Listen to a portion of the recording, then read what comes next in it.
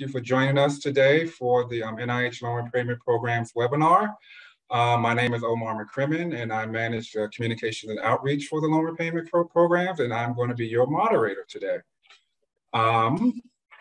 So I am pleased to present our panel for today.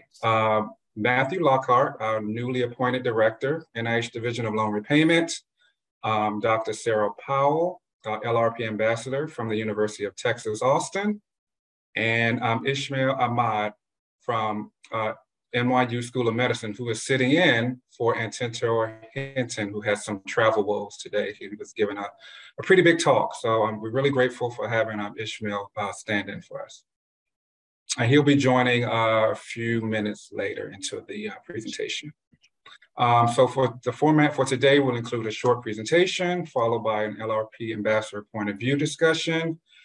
We will then end with a Q&A with all of the presenters. All righty, I think we're ready to get started. So yeah, I'd like to introduce you all again to the newly appointed Division of Loan Repayment Director, Matthew Lockhart. Matthew, the floor is yours.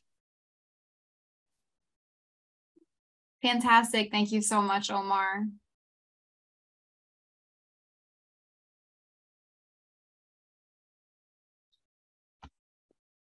Okay, hello, everyone. I'm happy that everyone was able to join us today and listen into the Loan Repayment Program webinar. As Omar had just mentioned during the introduction, if you have any questions, please feel free at any time to use the Q&A function that's at the bottom of your Zoom panel box at the bottom.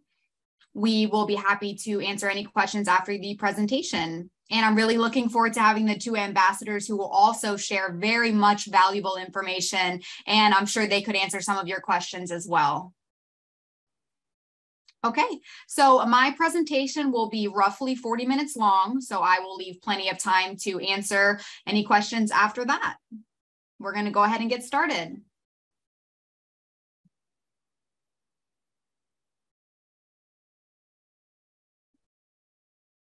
Okay, so first we're going to start with just a brief overview of NIH and LRP. The focus of this presentation is going to be on extramural loan repayments. We do also have intramural LRP, and that is for scientists who come to NIH and they do their research at NIH. We also have student loan programs for non-NIH employees. The two of those are not going to be involved in this presentation. We will be focusing on extramural programs. Those are for researchers who are doing research domestic and for nonprofit organizations all over the US. NIH has 27 various institute and centers. So 24 of the 27 do have grant authorities, and they are allowed to provide funds for extramural LRPs. Institutes do have their own allocated amounts for research funding priorities. Each institute has a specific area of focus within illnesses or body systems. For example, there's National Institute of Cancer, there is National Institute of Mental Health, and various other institutes. All of the ICs, institutions, and centers do have the same goal. So the goal of all of them is to support the training and career development of the biomedical research workforce. NIH does provide various funding opportunities, as the slide shows. We have T, K, R, various different career points of your career to get funding opportunities. LRP is extremely broad. We see applicants sometimes within early postdoc and early research in their career, as well as receiving applications from established investigators and researchers. You just have to be able to meet the eligibility criteria, and I will cover that in a further slide.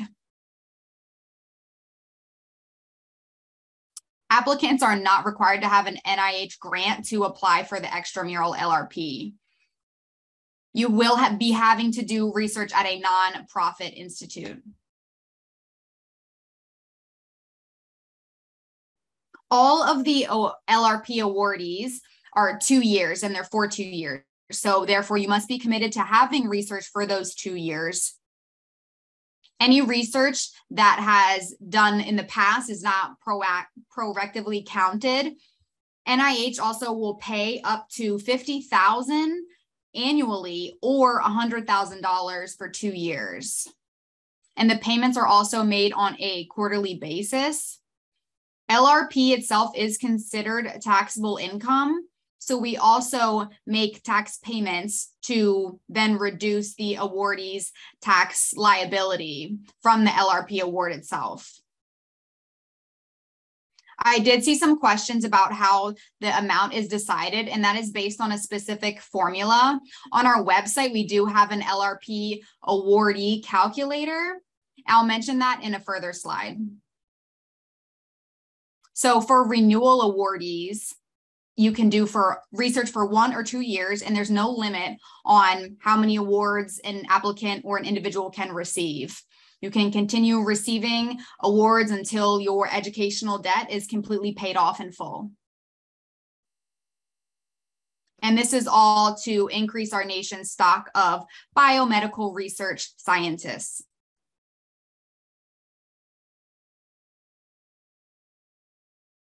Now we're back to where we were. So we have 6 subcategories. The first 3 and the last one on the slide, which is the acronym is REACH, are supported by 24 ICs. They each have various fields of research. Clinical research is focused on patients, the human body, human equipment, any materials, anything related to the human origin.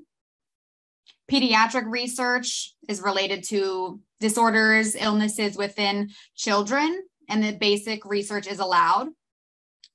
Health disparity research focuses on minority groups or other health disparity populations. And again, this is US based. Basic clinical, social, and behavioral research is all allowed. The last category in yellow is REACH. We opened this for the first time last year. It's different than the other categories because it is very specific to which IC will fund for it. REACH is priority statement is actually listed on our website, and make sure that you fit that IC specifically with REACH before you apply to that one.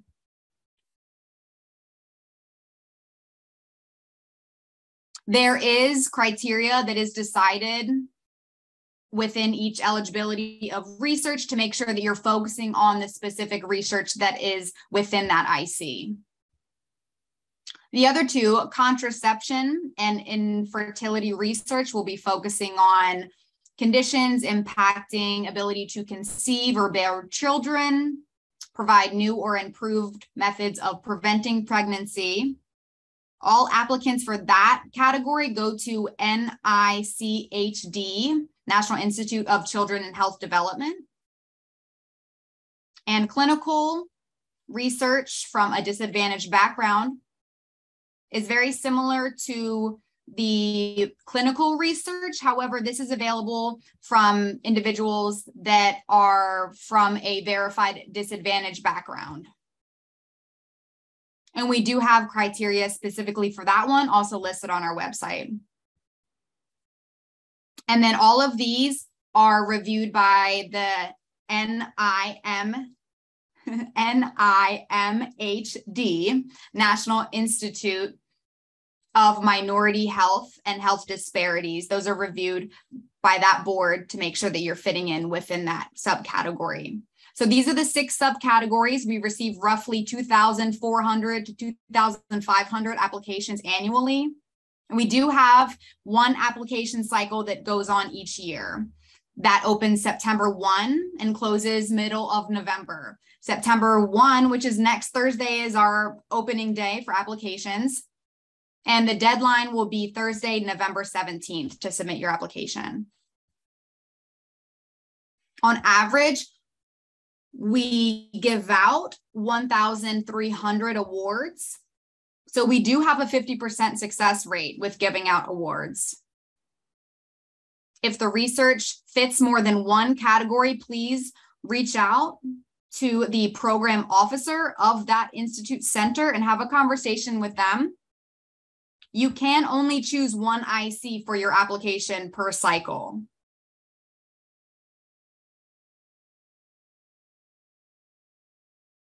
Moving on to eligibility criteria. There are 5 basic criteria that have to be met before you start your application. So that award date is about July 1st, and you're notified if you were awarded. So this cycle that's opening next week has an application deadline of the 17th of November.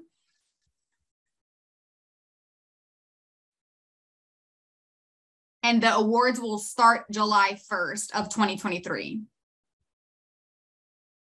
So all of these 5 criteria must be met by July 1, 2023 for this year's application cycle. First, you have to be a U.S. citizen, national or permanent resident. Second, a qualifying degree, doctoral degree. We do have a list of various degrees that are listed on our website that are also qualifying. There are some exceptions. For contraceptive and infertility category that was previously mentioned, they will accept a master's degree or various certifications. Also similar to the REACH category, some ICs will have in their mission statement that they do accept a master's level degree as well. So make sure that you check the mission statement of the IC and the category before you apply. Educational loan debt. So it must be equivalent to 20% or above of your annual base income at the time of the award. And that only applies to new awards and new applicants. So if you're applying for a renewal, then you do not have to meet that piece of criteria. Research funding. It must be supported by a domestic nonprofit organization, a U.S. government, university, NIH grantees. Universities are also considered, and they are also eligible to receive funding. The place of work with the applicant has to be a nonprofit organization. I want to emphasize that point. Lastly, research time. It must be an average of 20 hours a week to receive the LRP award. Every once in a while, we do get questions from applicants that are doing above the 20 hours a week, possibly during specific points of the year. Maybe they're off during summer. That is not eligible. You have to meet the criteria of the 3-month average amount of 20 hours per week.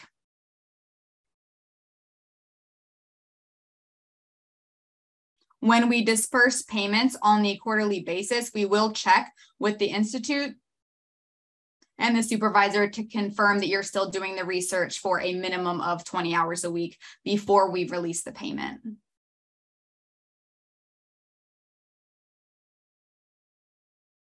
So, which loans are qualified and which are not? We will pay for educational loan that you're graduated from a U.S. institution or an accredited university. Also can be a commercial lender. Also with plus loan for parents that it can also be qualified for. However, if the payment would go directly to the parents, that would not be eligible. So we often do get questions about that. LRP, if they will cover undergrad loans as well. And the answer is yes, we will cover undergrad loans. All educational loans from undergrad up until the terminal degree of your career will be covered. So loans we will not cover, non-educational loans, for example, credit cards or cars, any type of home equity, any loans of that sort. We do get questions of that.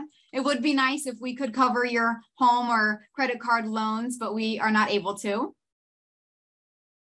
So educational loans that could also be converted to a service obligation will not be covered. Any loans that are delinquent or past due or in default are not going to be able to be covered. Any loans that are from a non-US government or institution, for example, Canada, which we see quite often, is not covered. Also important, any loans that are consolidated with a partner, a spouse, a child, a parent will also not be considered eligible for LRP.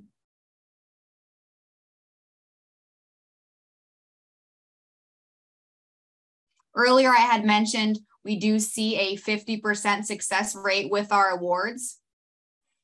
This does not include our most recent cycle. That information will be available very soon. So as you see, our three biggest categories: health disadvantages, pediatric, and clinical, as you can see on the screen. The two smaller, the gold and the dark blue at the top, those are the contraception and infertility category, as well as the clinical research from a disadvantaged background. Those are supported by one institute center each. That's why the category is much smaller.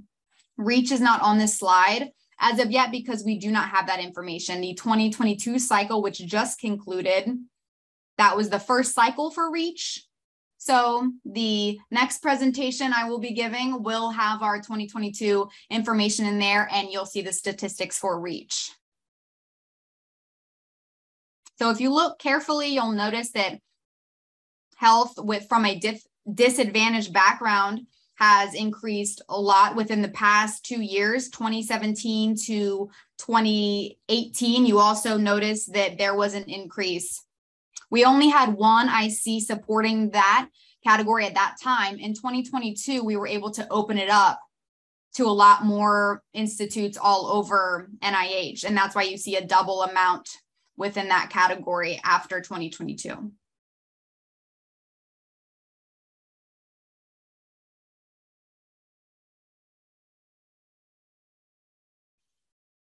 So that was an overview of what LRP NIH looks like. So if you're ready to apply, here's some steps. First thing, you should visit our website. We have a wealth of information located on our websites. You can visit it more than once. We do have a slide that has a snapshot of what we call our application process roadmap. And you can click on, there's a bubbles where you can click on various information, and it will be a drop down and it has more information on there, but there are 3 parts. First part being what you can do before you apply. And all of the 5 things listed here, of course, you can do at any time during the cycle. You don't have to wait until the application cycle opens. You could start today if you wanted. You don't have to wait till September 1.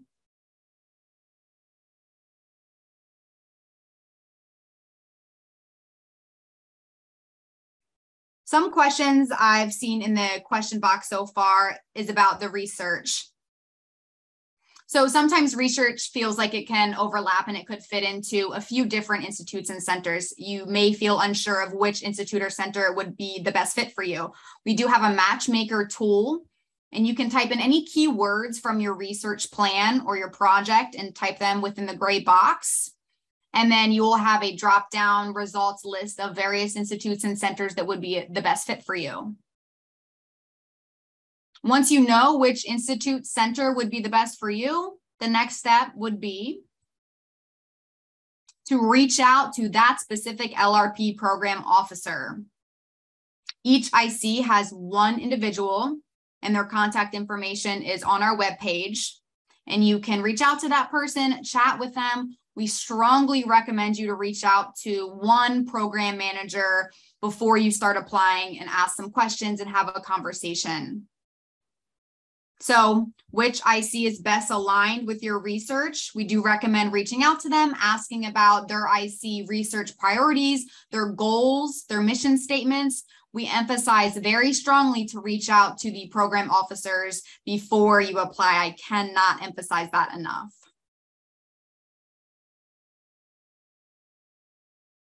The LRP application for many, many years has been a standalone system. Last year, we've migrated to Assist. So if you're familiar with NIH grant applications, then you are already familiar with Assist. Assist is where applicants go in and they input their information, submit applications for various grants. Now our LRP applications are under this system as well. You must have an ERA Commons account or an ID to apply for the LRP. If you don't have an ERA Commons account, then make sure you receive one before you apply. Now we're going to look at the application itself. So there's a few 8 to 10 tabs that are within our application. Those are major sections, as we call them. So research activities. This is essentially the meat and potatoes of your application. You should have a description of what you will be pursuing during your LRP research goals within those 2 years, your specific role, your specific responsibilities, what you will be researching, as well as the environment of the research, different facilities that will be available to you while you're working on your research project.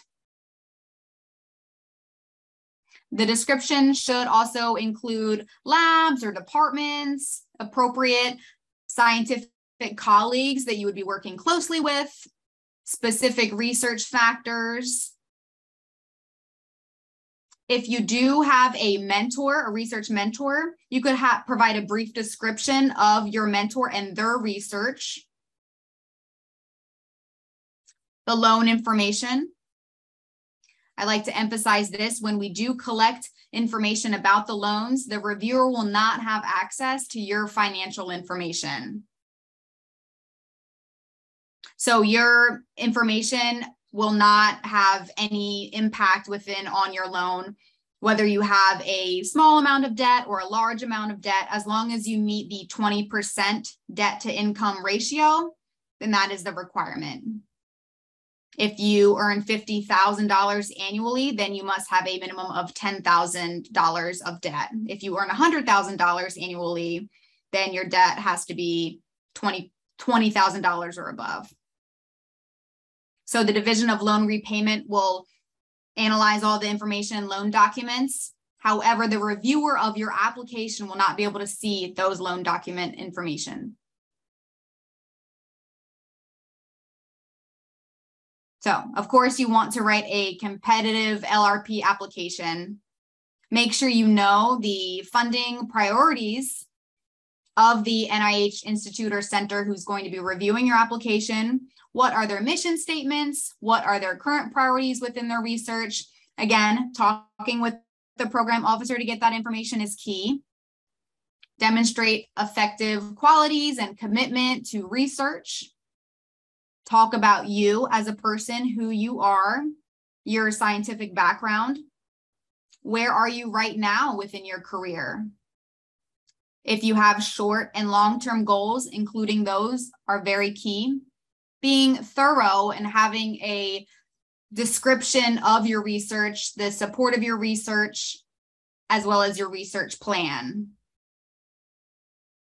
Also, how it will improve your career as a researcher, your activities, various publications, other grants.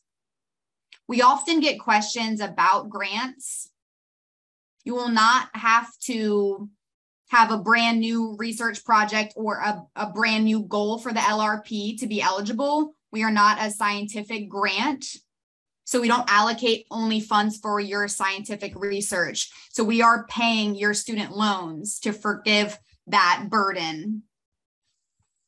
So for applications, when those are submitted, you would just make sure that you are really explaining your research and the activities you'll be doing in those research. Of course, having a strong letter of recommendation, maybe explaining some things that are unique about yourself. The reviewer reviews a lot of applications for the LRP, so make sure you have a strong, detailed, committed application that you submit, very thorough, and show that how your work is going to contribute to NIH's overall mission.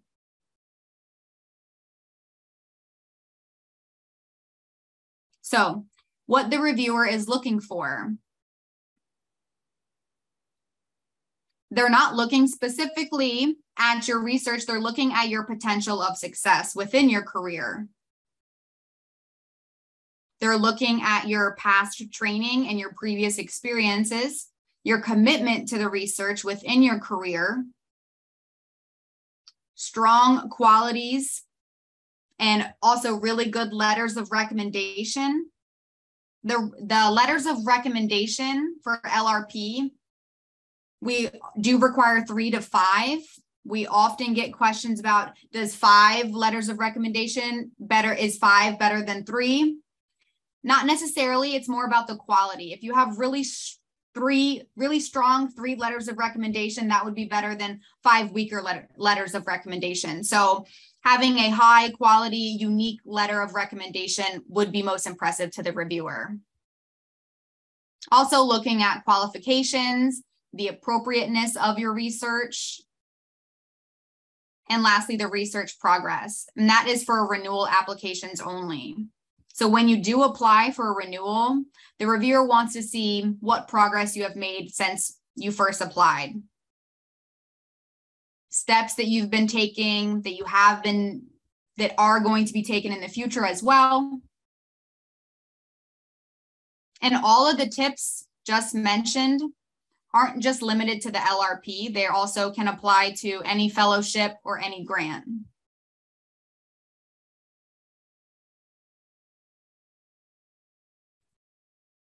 Most common mistakes that we see.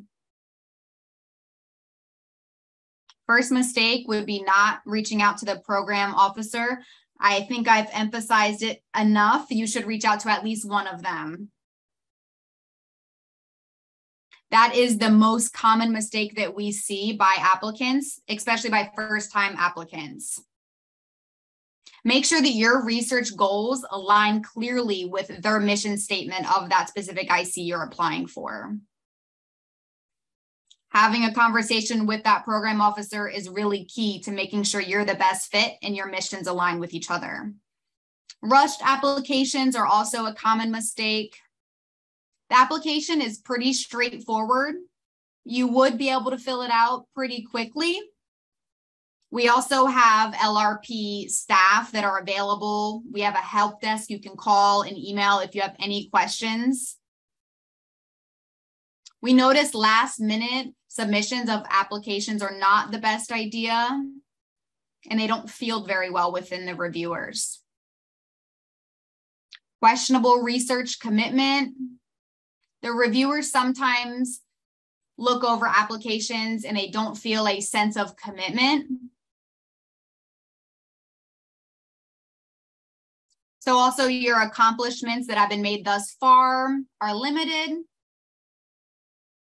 So make sure that you do provide strong commitments and strong detailed information. The letters of recommendation would also help. Also, if you're in the early stages of your career, that is okay. You can still provide a lot of information and commitment, publications, and other information on your application that would field well. Also, the last one being if you don't apply. We see a lot of applications that are almost completed, but they never submit. And here's why. What we call the imposter syndrome.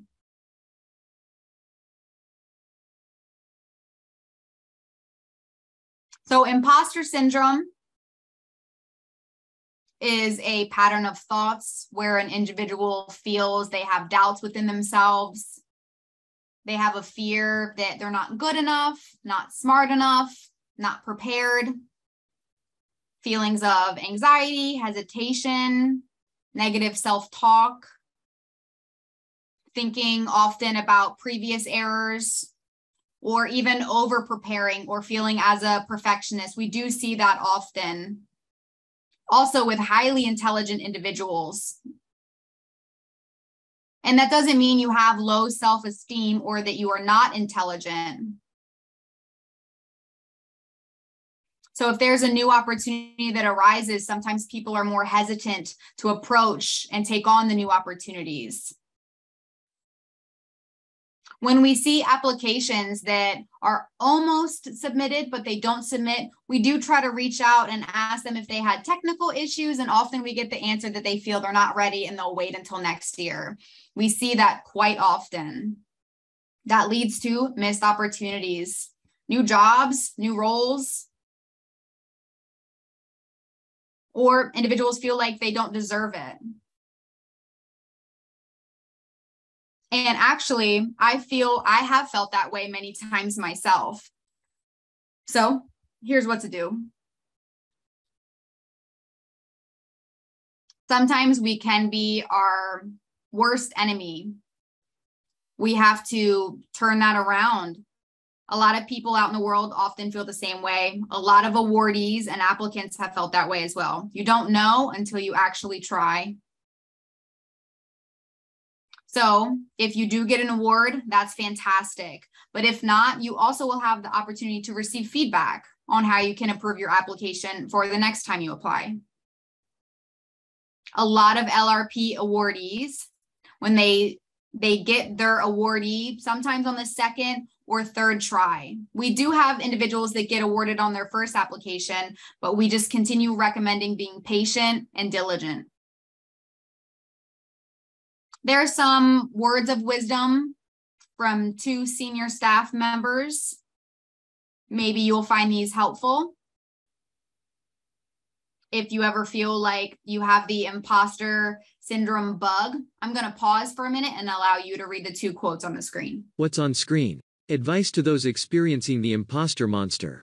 Realize it is a natural visitor in your psyche and learn to control it, and also leverage its good points like keeping you on your toes and making sure you strive for better. Chief, Office of Programs to Enhance Neuroscience Workforce Diversity, NINDS. Talk to others, especially someone you trust. Tell them about your fears. Ask yourself why you feel this way. Remind yourself about how much you've accomplished. Remember a time when you worried that you were not good enough but discovered that you were much more qualified than what you thought. Chief Officer Scientific Workforce Diversity. So both of the quotes are from individuals who are senior staff members at NIH. If they feel that way, then you can imagine how many people that do apply also feel the same way.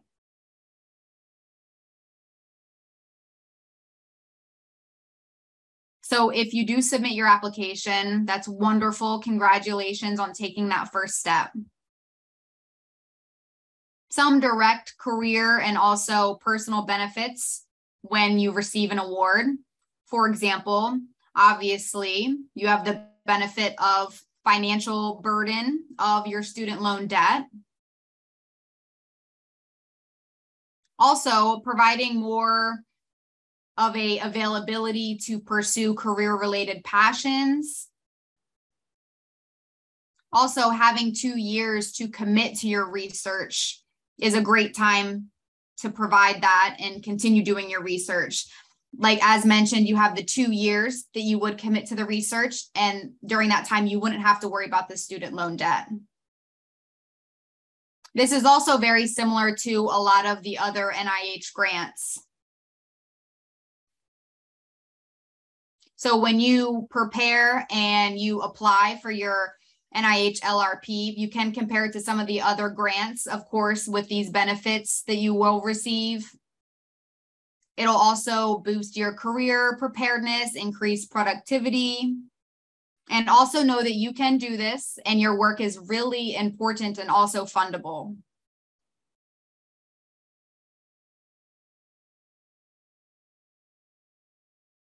Just some important notes that we wanted to add. before we jump on to the next topic. As previously mentioned, an ERA Commons account is required to start the LRP application. As mentioned earlier, we have that within Assist, and you should be able to receive a Commons account there.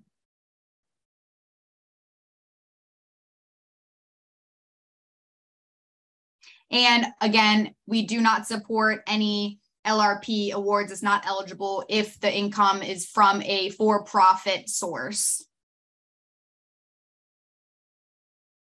Applicants do not propose new research goals in the application. In the research section, you should be discussing current research plans. So research projects from other grants are applicable. And this is not a research grant. Again, we are paying your financial student loans. So this is not a funding grant for the science itself.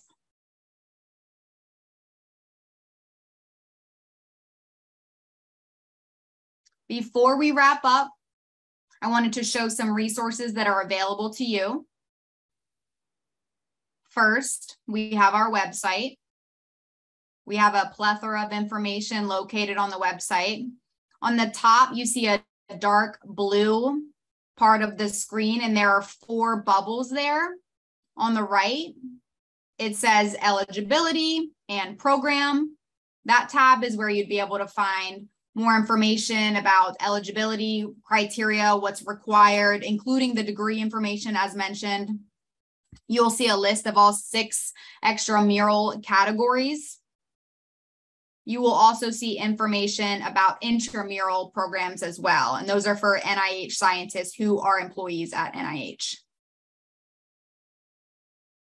You see data and tables on the next one. Oh, and reports, interpreter error. There's data on various programs, including the average award amount, award amounted by specific degrees. Also, moving on to the third one, we have contact and engagement. And that's where you'll find contact information for each NIH LRP program officer. Also, we have their contact information listed on that page. Moving on to the middle, on the right, you see LRP Ambassador Program. You'll find a directory of past and current LRP awardees. LRP ambassadors are also very helpful resources. They can help guide application processes. We actually have 2 ambassadors that are here with us today, and you'll be hearing from those 2 after my presentation. The ambassador network is very useful for people that are having some questions or getting ready to apply for LRP.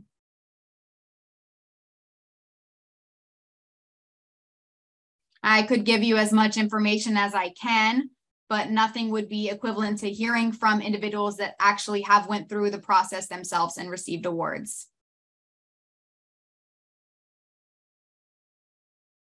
This is the data dashboard. We have 10 years of data all listed on here, various widgets that you could play around with. You could add a widget on the top right corner. You can see various statistics, pieces of information, specific years, specific categories. You can also filter out any information. And you can toggle. There's a view on there where it'll show different charts, different tables. You can also export this information to Excel. And I've already talked about this, the Ambassador Network. A lot of applicants find this to be extremely useful and valuable. We have more than 800, possibly 900 now, ambassadors, former and current LRP awardees that are listed on here. Applicants can reach out to the ambassadors in their specific field, or also they can reach out to them on social media.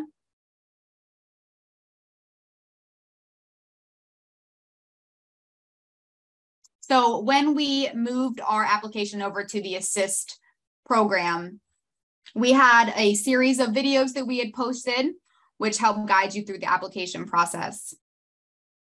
These have various descriptions on how to start the application all the way to submitting the application.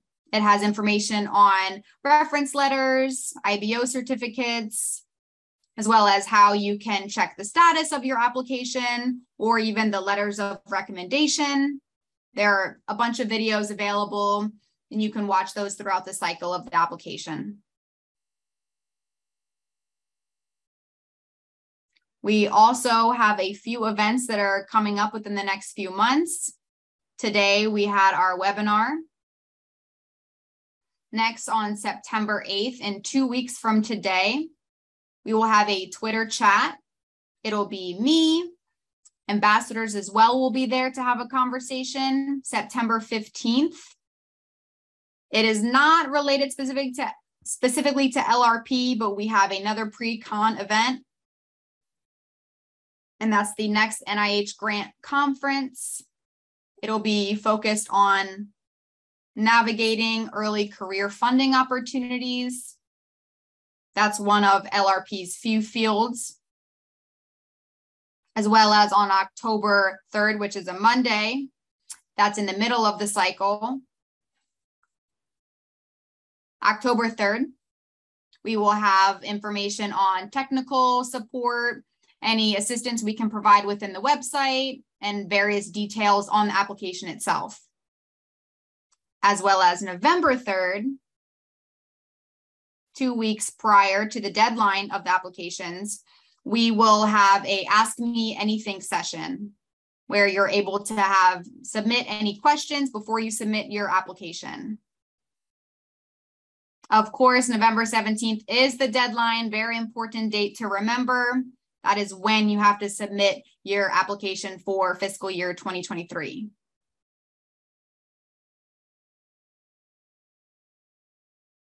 Before we wrap up, I know that was a lot of information that has been shared today. Some key takeaways that everyone should remember. First, there is a 2-year research commitment requirement.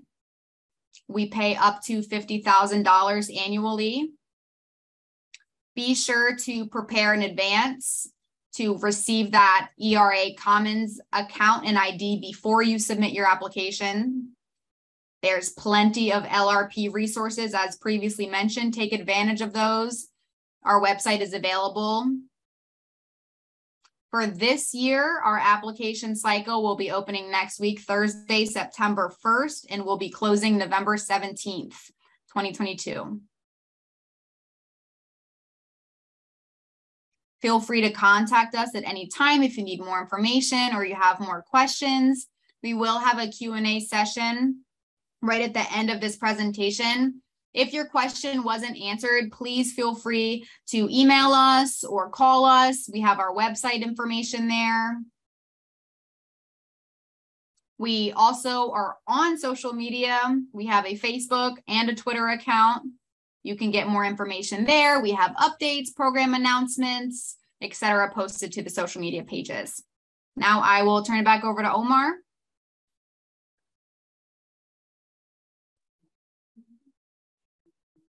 Okay, thank you so much, Matt. The next portion of our presentation here, we're going to chat with 2 of our ambassadors, Dr. Sarah Powell from University of Texas, Austin, and Dr. Ishmael Ahmad, who is substituting for Dr. Antentor Hinton, who had some travel issues today.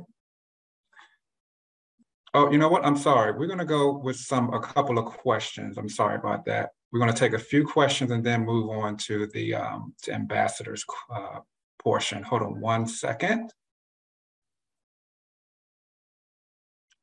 All right, so it looks like, we got 3 top voted, I see the top 3 top voted questions here, Matt, and I think this is right on time because of a lot of the chatter with public service loan forgiveness and of course, President Biden's announcement yesterday. So the question is, will the federal loan forgiveness announced yesterday affect the PSLF program and or the LRP program? That's a great question. So everyone did hear the announcement yesterday. That is exciting. The PSLF, for those who aren't familiar, is intended for public service loan forgiveness. So the program is under the U.S. Department of Education. That is a separate program from the LRP. So we do have a lot of LRP awardees who were on PSLF. PSLF does have their own criteria and requirements. President Biden did announce how that would impact PSLF, but I'm not familiar how that U.S. Department of Education would their impact LRP. So it would be dependent on, there's no direct impact on our applications or awardees. However, we do still have the eligibility requirement of your debt to income ratio. It still has to be 20%. So the answer is it depends. If the $10,000 or $20,000 of your debt would then decrease significantly to under that 20% ratio, then you would not be eligible to apply for the LRP. And that would apply also for the new awardees who are submitting their first time application. Other than that, it would be business as usual, and we would just follow the 20% debt to income ratio. Wonderful, wonderful. Thank you, Matt. All right, so it's a great segue because the next question is, can you still qualify for the PSLF if you received LRP?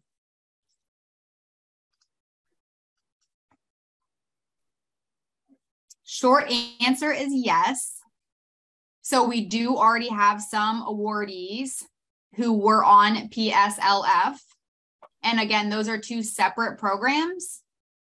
Both of them do have their own requirements. For PSLF, again, they're under the U.S. Department of Education, and they have 120 monthly payments.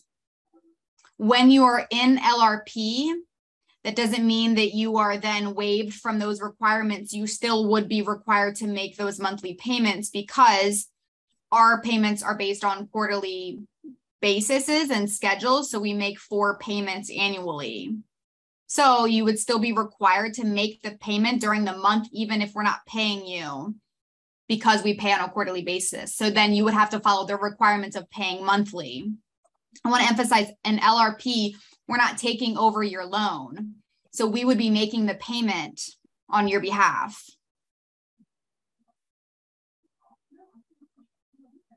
Okay, thank you, Matt. Appreciate that. All right, so one more question we have here, top rated question is, if you don't have NIH funding, then what does commit to perform research for 2 years mean? What happens if you can't get other funding or position doing research? If I have to leave academia and take a position elsewhere? That's a good question. So it does vary. For individuals who are doing research but have an NIH grant, there are various nonprofit opportunities available and funding options available as well. When you do apply, your institute does have a IBO, which is a Institute Business Officer. They would then certify your application to let us know that you do have a 2-year protected research time at your institute. So in fourth, that would let you continue to be eligible for the LRP award. If there is a situation that does impact your award, we understand that happens. Life continues to happen and goes on in even unexpected ways. If you do have to terminate your award, then you would send us a request with a termination award notice that could be with penalty or without penalty. It does depend on the situation. If you do leave the industry for a profit corp, then that would then breach your contract, and then you would be subject to a financial penalty. Got it. Thank you very much. Next one we got. So by the way, we're gonna, to about 3:10, we're gonna answer some questions and shift gears a bit and go to our ambassadors. Then whatever time we have left, we'll get to some more questions. So this person asks, is household income or borrower income considered?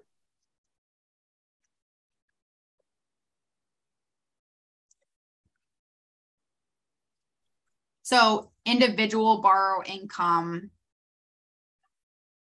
you would get the information. Interpreter is clarifying, 1 second. So the eligibility information would depend from your research institution. So it would be individual income. It would not be based on your household income. Got it. Okay. So what is considered a slim publication record?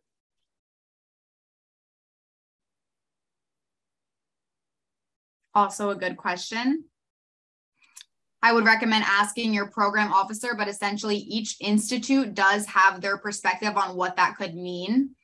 There is no magic number on number of publications or lack thereof. I would recommend talking with the program officer, seeing what their take on it is and what their priorities look like. Some institutes do have a stronger commitment to support earlier career researchers.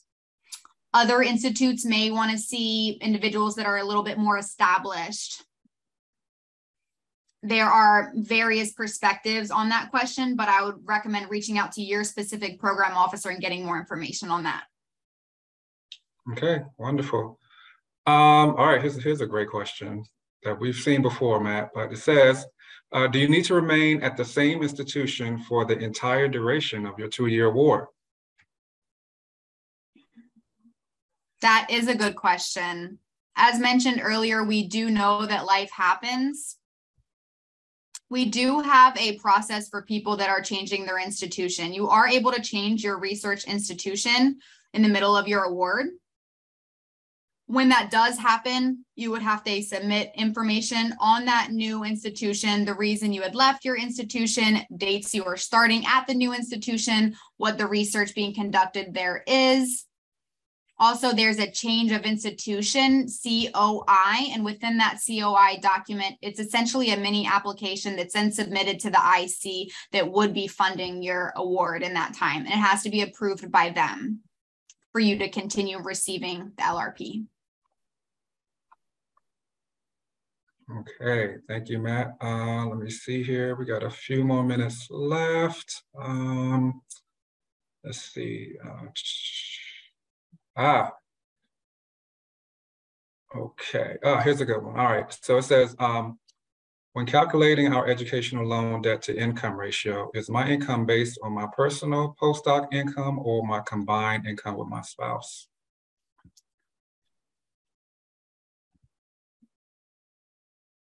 That's a good question.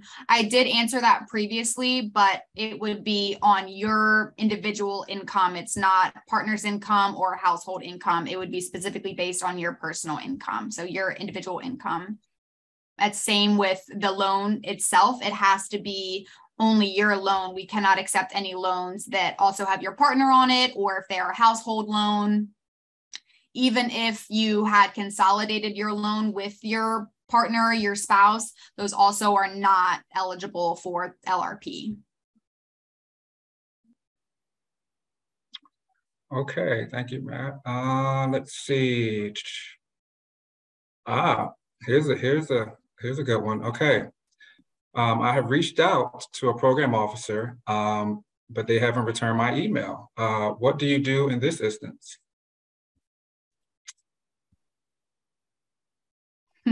It does depend on when and how often you reach out to the program officer. There are 24 different institute centers and 24 different program officers. So most of them are very responsive.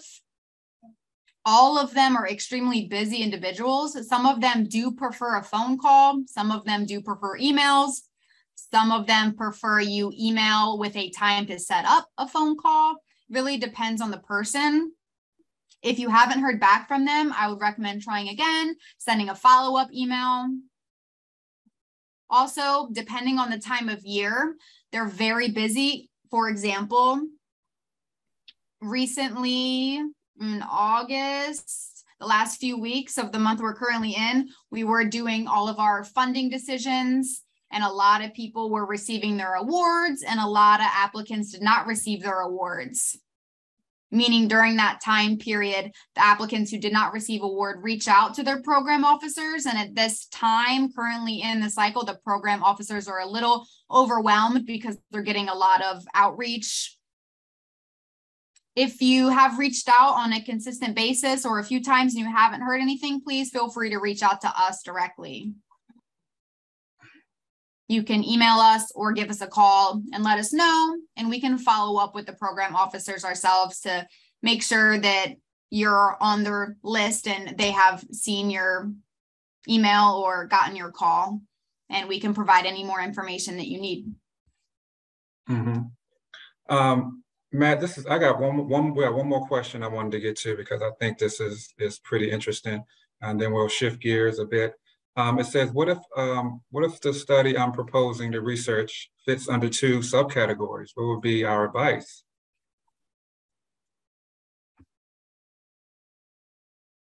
That's a good question.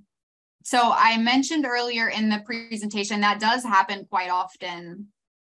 If you feel your research does fit into 2 institutions, you do have to pick one, because within your application, you can only have 1 IC that's listed. If you're really unsure between the 2, you could look at the data records that has, the higher success rates, or you could possibly look at the Institute Center themselves and see what areas they're specifically supporting more applications within. Maybe you'll feel stronger for one or the other after looking at the data, possibly reaching out to each program officer and feeling which one is a better fit after there. If you do feel the 2 are pretty equal, maybe after doing those few steps, then you would be able to decide between one or the 2.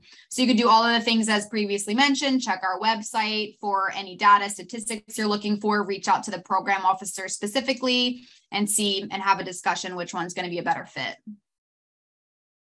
Okay.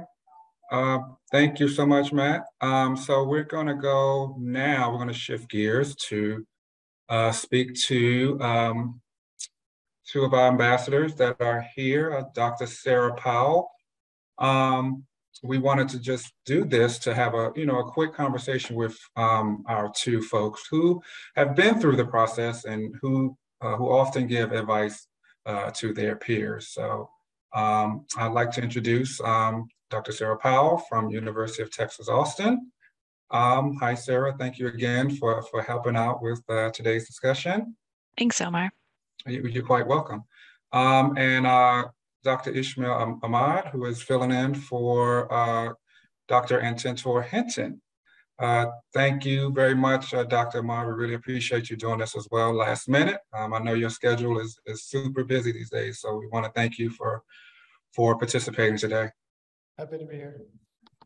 Awesome.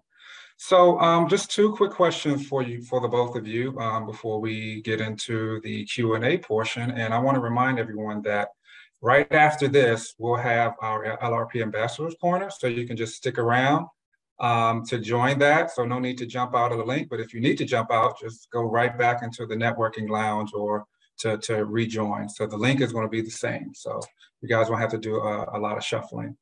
So I'll start with Dr. Powell. So Dr. Powell, what would you say would be, I know Matt covered a lot in his presentation, but what, from your point of view, what would be your top 3, recommendations for someone who will be applying for an LRP award? That's a good question, Omar. So I'd say 3 bits of advice I would have is first, start early.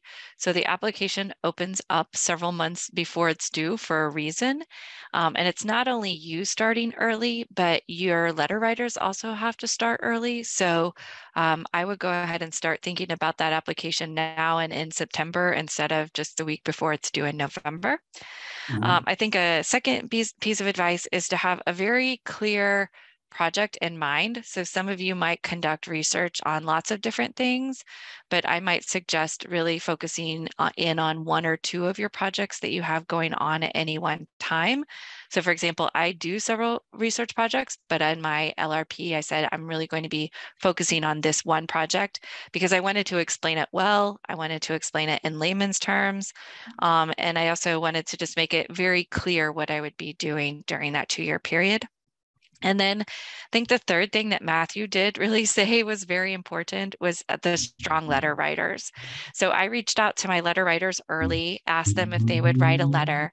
And then once they agreed, I provided I think for 2 of them, I provided a potential first draft letter. And then for the third, I provided a very detailed template is what they asked for, or overview of what they wanted me to, what I wanted them to say in the letter. So I think giving them a really clear idea so that they can speak to the research that you're talking about and who you are as a researcher, really helping your letter writers with that process would be a third piece of advice. Ishmael? So my top advice would be that clarity is the most important thing, and showing that you can demonstrate feasibility. I'm currently just I did the renewal, and unfortunately it wasn't funded. And then I spoke to the PO, and the criticism feedback that I got was the reviewer thought that it wasn't feasible. Now, while it was along the lines of the first application that was funded on my first try, we have to understand that the review process is very different from, for example, a training grant like the F99K00 or NRSA or K99. You know, you have people within sort of adjacent to your field that are experts and will understand most of what you're talking about and will be able to infer feasibility. But if you don't really spell it out and support that with data in the most palatable way possible, you may have some issues there. Number 2 is, I echo the starting early, but as much as you want to put emphasis on the research side, you also want to put emphasis on the training section, because that's also a big part of this, because the training section is where you explain how you're going to get to your destination of your independent career in research or medicine or whatever that is that you're doing. And that's a big part of this application because they're funding people.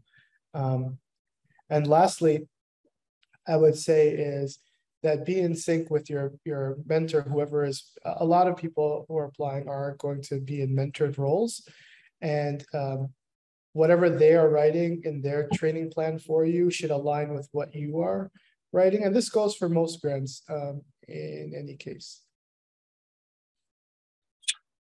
Awesome. Thank you both very much. Sarah, did you seem like you wanted to say something else? Did you I have something else that you wanted to throw in? I just agree. Okay. Yeah, I agree. Okay. Awesome. So and one more quick question before we shift gears into Q&A. So how, at your home institution, would you say that you get a lot of, do you have a lot of participants there who are part of the program and who are familiar with the LRP ambassador program? Would you say that you guys have a good, LRP has a good, reputation at your home institution? I just wanted to, see, how it is at how different institutions work with the LRP. For sure. My university, I think the LRP has a really positive reputation.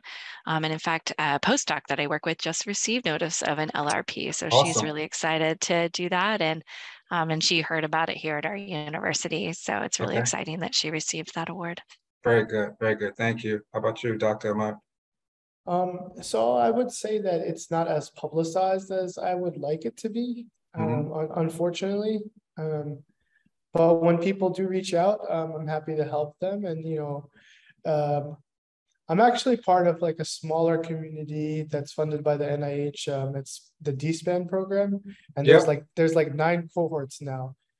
And as a group, we've been really successful at the LRP. I remember I was probably one of the first to apply from that program, and then after that, I don't know, over 20 now. So very good, very good.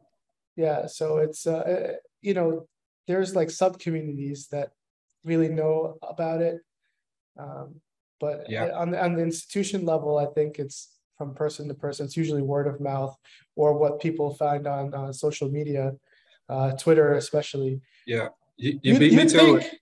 You'd think more people are active on Twitter, science Twitter, but they really aren't, to be honest.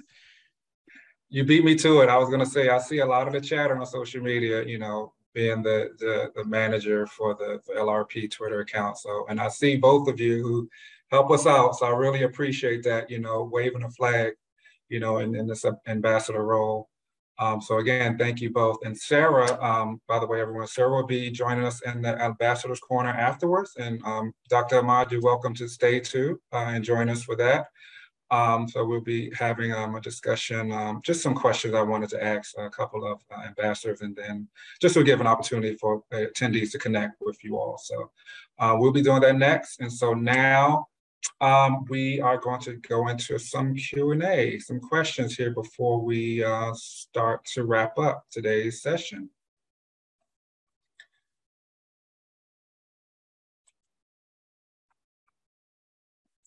All right, so.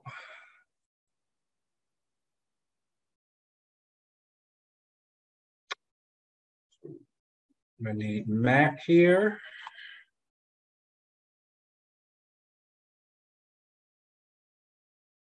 Let's see. All right, so. Okay. Is there someone that we can contact for the REACH subcategory to pitch our project and see whether it's a good fit for the program? Sounds like this is something for the program officer, right, Matt?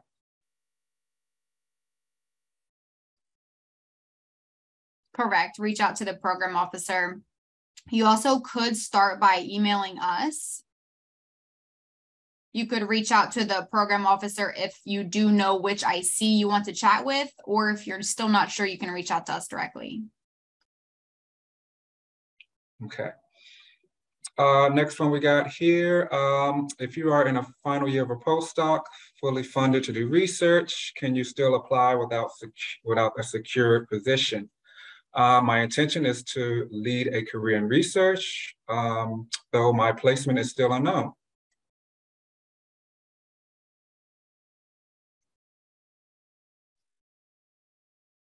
That's a good question.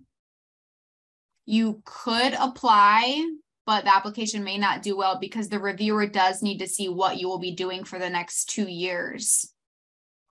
The research activity has to be extremely clear, showing a timeline of your activities for the next 2 years. So if you're not sure yet, I would recommend waiting until you have a more solid and structured plan where you can show that 2-year commitment before you apply. Awesome, thank you. All right, so this is actually a good question. Are there example of, or is it an example of reference materials available to help guide us in the process? I'm specifically thinking of the research activities document.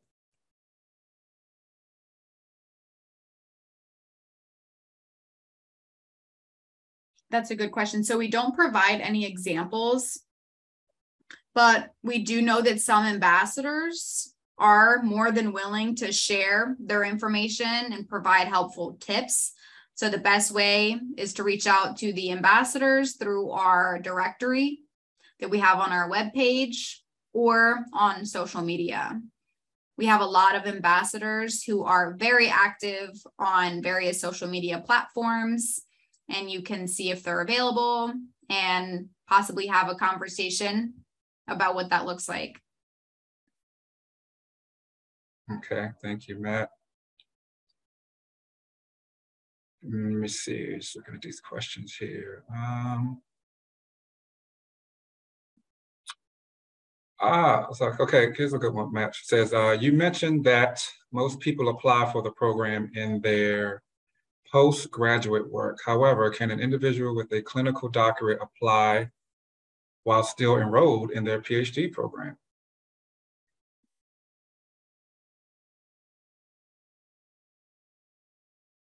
So it depends. You can apply. So you must receive your PhD before the LRP award starts, and that would be on July 1. So if you're nearing the end of your PhD, you can apply by November, the middle of November, for that deadline if you know that you will receive your PhD by July 1st.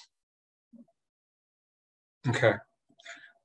So this is a good one. What's the overall success rate for the current LRP application cycle?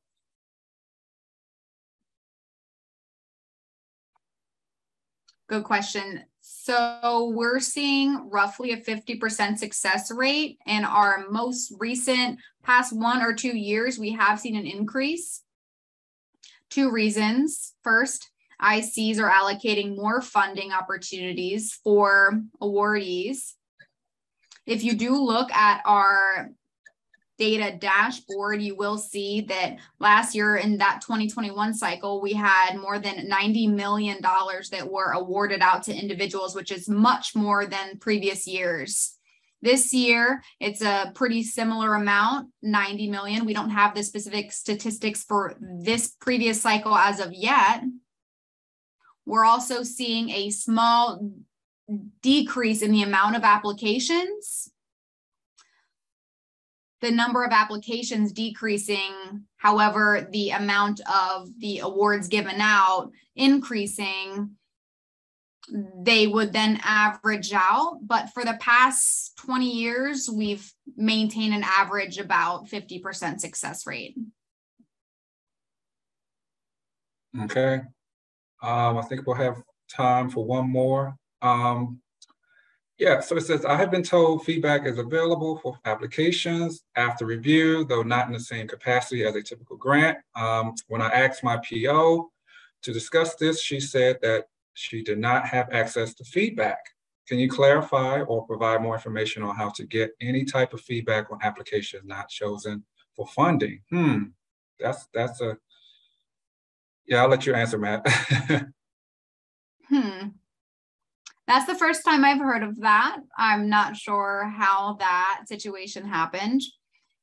If you wouldn't mind emailing us, we'd be happy to check in to see who your program officer is and get some clarifying information on that, because you should have also received feedback. Also, I do want to clarify, for grant applications, you will receive a summation of comments that are made. But with LRP, you do not get a summation of comments that are made based on your application. It would be purely feedback from that program officer. Okay. All right. Thank you, Matt. It is now 3:28. I wanted to be, cognizant of time. So I'm going to, begin to wrap this up. So I want to do a sincere thank you. If I could add one more thing. Sure, Matt. Yeah. Okay. I do know there are a lot of questions in the Q&A, a lot of great questions. I tried to answer as much as I could. Time is limited. But if we didn't have a chance to email, or we didn't have a chance to answer your question, please email us if we were not able to answer it today, and we'd be happy to reach out and provide more information or answer your question for you. Yep. And I have more information about where they can leave a message for us too, once I close out the presentation today. So thank you, Matt. All right, so a sincere thank you to our presenters, our participants for a very informative session today.